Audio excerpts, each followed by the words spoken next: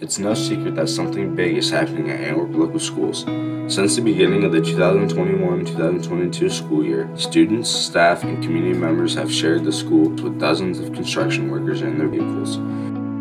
They've watched the courtyard disappear behind makeshift walls and sealed windows, only to reappear completely transformed. And especially for the last few months, they've heard a phrase that will soon become part of the everyday conversation at Antwerp Local Schools: the Innovation and Aquaponics Center. Plans for the Innovation and Aquaponics Center started about 5 years ago. Well, a couple things kind of came together. One, we had an open space that it was being utilized for a variety of things, but nothing educational per se.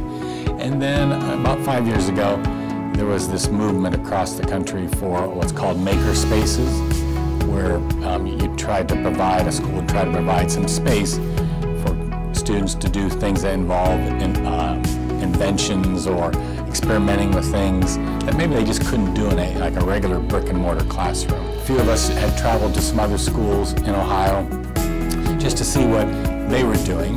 Of course, there was lots of stuff being published in newspapers and in magazines about as it just kind of kept growing. And so over those years then, our ideas of what we wanted to do in this space kind of came together, and then we got to the point where our board was agreeing to continue this process, and that's where we got architects involved, and it's just interesting to see how it's evolved now to the point where what we have unfolding here is going to become a reality here this spring.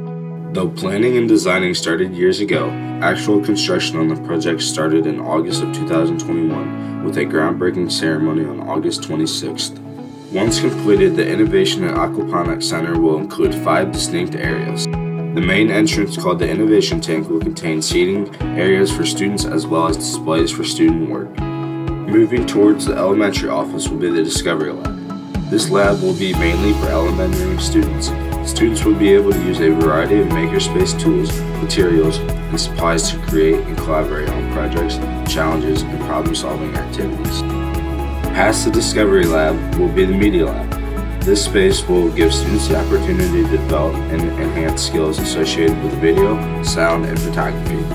In this space, staff members will also have the opportunity to strengthen the school's award-winning journalism and broadcasting programs.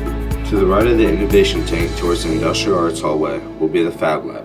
The Fab Lab is a space for middle and high school age students to use a variety of projects. There, they'll have access to state-of-the-art equipment including robotics, 3D printers, virtual reality equipment, Z-Space 3D models, and laser printers. With that equipment, students will also learn business operations such as graphic designing and marketing. There will also be several storage spaces throughout the center. A hallway from the Fab Lab will connect to the Aquaponics Lab and Greenhouse. This space will allow students to learn and experiment with food production systems in a controlled environment, utilizing the integration of 2 agricultural concepts: aquaculture and hydroponics.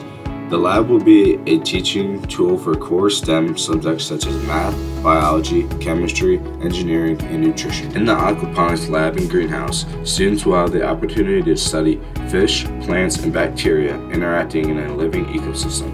Students will also have the opportunity to perform water quality tests and measure growth rates in fish and plants and produce food items for consumption. Outside of the center, there will be additional seating areas, landscape paths, raised garden beds, and an outdoor classroom amphitheater.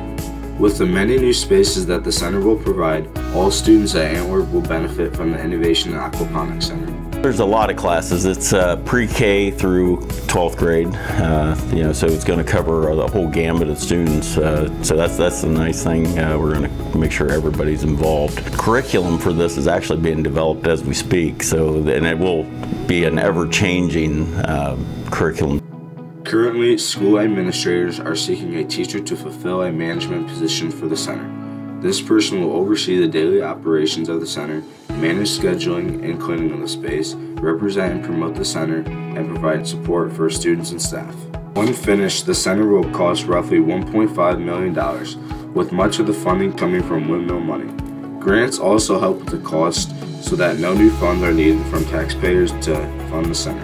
The Innovation and Aquaponics Center is already receiving recognition with a recent second-place award from the Tech and Learning magazine.